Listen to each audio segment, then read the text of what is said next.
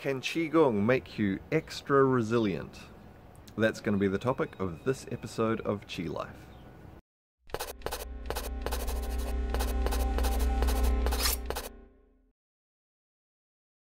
Okay, so this video is going to be a little bit different. If you've been following this channel since the beginning, you'll know that I did say I'll get into all sorts of different aspects of life, as long as they have something to do with Qi. Lately, most of the videos have been tips on Qigong, but we're going to talk about other things as well.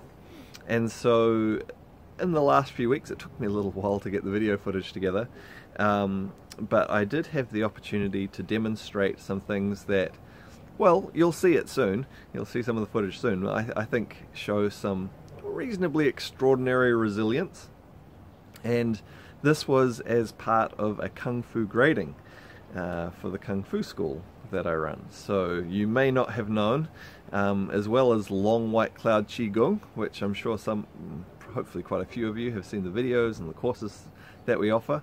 I also have this Long White Cloud Kung Fu. And so yeah, I teach Kung Fu and help to run the classes and things there. So what does this have to do with Qigong? Now, you're going to see some of the footage soon. I demonstrated a few different things, and as a note, I always I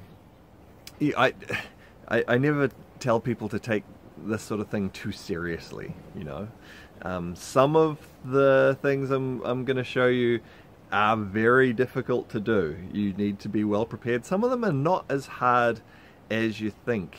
They might not be as hard as it appears, but some of them really do take quite a bit of skill, and you shouldn't do unprepared. So with that in mind, I will show you the footage now. So the first one is simply of breaking chopsticks at the base of my throat. Now, if you know something about human anatomy, I did film this from a couple of different angles, so hopefully you can see that okay. If you know something about human anatomy, that this area here, all there is a very thin layer of muscle and connective tissue. That's it, and then you're straight in. And that's why they do tracheotomies here. It's very easy to penetrate and then get into the windpipe, and you can, allow someone to breathe and so on. And so, yeah, the idea that this shows some resilience, the ability to strengthen parts of your body beyond what you would normally think they're capable of. Then let's see, what did I do next? Okay, these are hopefully they're kind of in order of visual interestingness or impressiveness, not necessarily difficulty, but visual interest.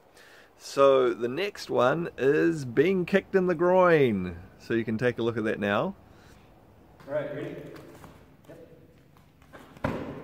No photos. Let's get some photos this time. And again. Oh, wait. No, I got the photos. Oh, you did? Yeah. Let's do one more. One more. Here we go. Did we get some good photos? Good moments? Cool.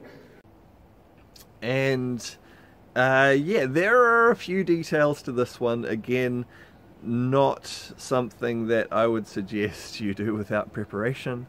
And it's, yeah, I mean, once you know how to do it and you're skilled at it, it's not that hard. I guess that's true with lots of things.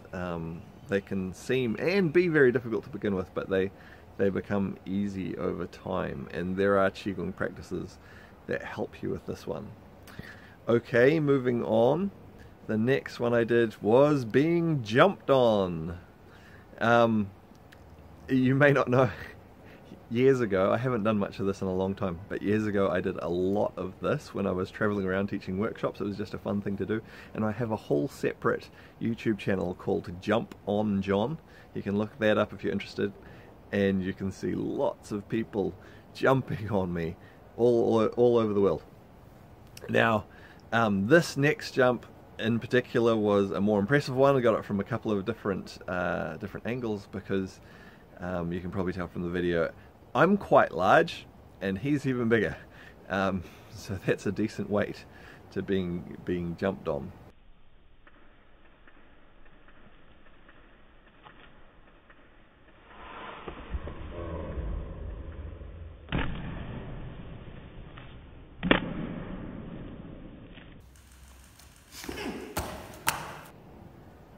Okay. And so now the last one, the grand finale. This one is not as challenging as you might think. My main hesitation with this one, and the reason why you won't see many videos of me doing this, is that construction materials are so expensive in New Zealand, and so the concern is to make sure you get it done properly in one go, because you don't want to break any more concrete pavers than you need to. But here this one is.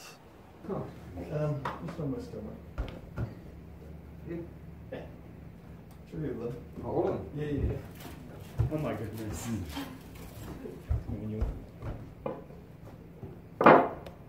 Oh, it's getting heavy. Speed it up or slow down. Oh my goodness, it's quite heavy. Yeah. Okay. Are we ready? Cameras and video ready?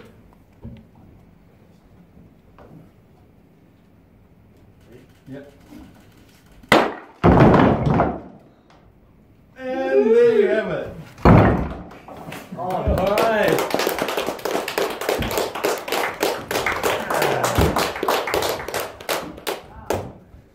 Well done.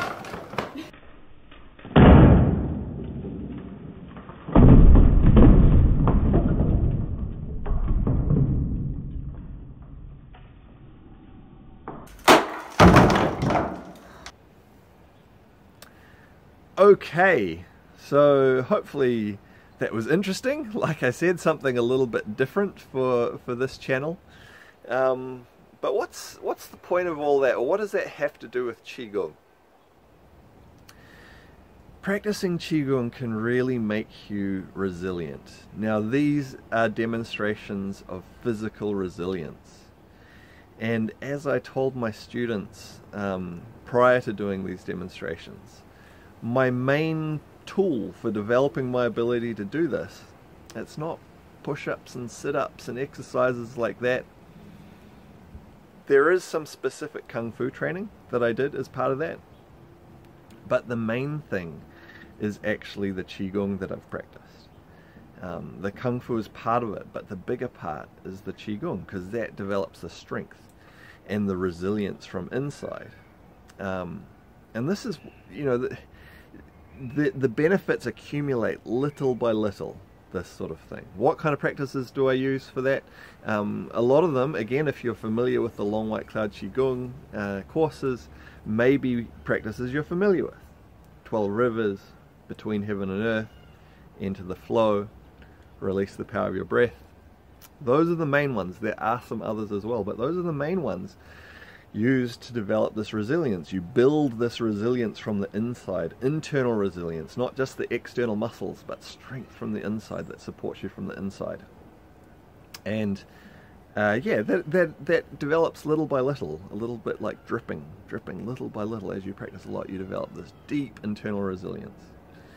You may also be aware this isn't just about physical resilience. You also can develop mental and emotional resilience. And we talk about that a bit in some of the courses, particularly between heaven and earth. We talk about that quite a lot. But these other practices all feed into it. All of the different Qigong practices really help to contribute to your resilience. So you may not be interested in having people jump on you, or breaking chopsticks on your throat, or getting kicked in the groin, or having concrete pavers broken on you. But that resilience, that physical, mental, emotional resilience, can be so valuable in life. It helps you to deal with the rough things that happen and interact with different situations, quite simply just not being fazed, be able to go in calm, clear, focus and do what you need to do. So again, I don't suggest anyone take these things too seriously. They are a bit of fun demonstration. And hopefully a little bit of a fun, different video for this episode of Qi Life. If you've enjoyed this video, and hopefully you enjoy the other Qi Life videos as well, please like, comment, subscribe, share with other people. Something else, if watching all this, if you've had any ideas about what I should title this video, because there's so many different titles I could give it, I might actually change it a few times, because you can change the titles of videos from time to time. Maybe leave that in the comments below, because I'd be interested to hear what you think would be the best title for it. Okay, I look forward to seeing you on the next one.